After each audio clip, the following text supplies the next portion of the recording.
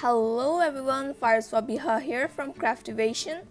Today I'll be creating a fun project for StencilGirl products for their August stock block. StencilGirl is an US-based stencil company, and as you can see they have a wide range of fabulous stencils.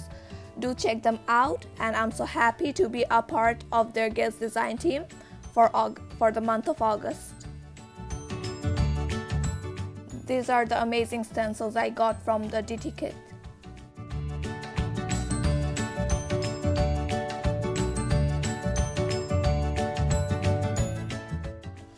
So for today's project I've decided to work with this base, and it's a white base. I won't be priming it beforehand. I'll just get straight into adding some texture paste. As I won't be using a Crackle paste, that's why I'm using two stencils at once for the background, so that it also adds the pattern and also adds the texture of the Crackle paste.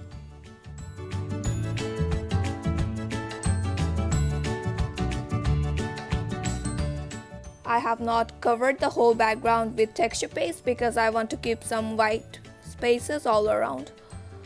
While the paste is still wet, I'm adding some clear embossing powder to make the texture paste waterproof and add a little bit of shine to it. As the embellishments, I'm using tree branches, paper cutouts, clay gears, resin bulbs, and so on. Now it's time for the composition. I'm attaching the elements with some all-purpose glue and distressing the paper cutouts with Tim Holtz Distress ink. I'm attaching the elements in layers so that it adds more interest to the project. Now it's time for the fun part, which is to add some colors. As I'm going for a very grungy and vintagey theme, I'm choosing my color likewise, and that's why I'm using a very dark brown, burnt sienna, sunshine yellow, and so on. Now I'm bringing on my third stencil, which is the drip stencil from StencilGirl products, to add some color texture.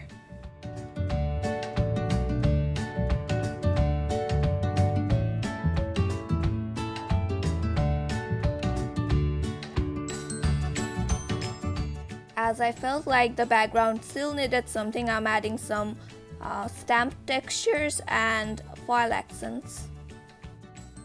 Finally adding a very vintage looking focal point.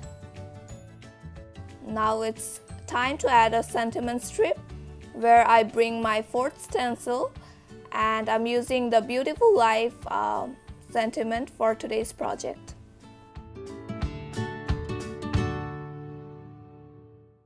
Here I'm using golden and brown paint to color the sentiment.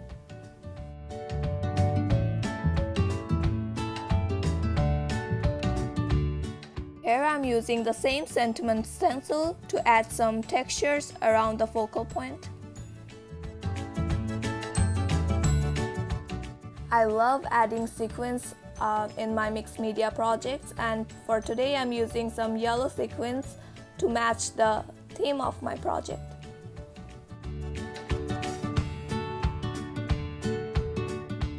Finally finishing off the project by distressing the edges and mounting the paper over a hard background. So here it is. I hope you enjoyed today's video, and if you did, please like this video and subscribe to our channel, and I hope you will head over to the talk blog of StencilGirl products to see an in-detailed description of the project. And thank you so much for watching. Thank you so much, guys. Bye bye.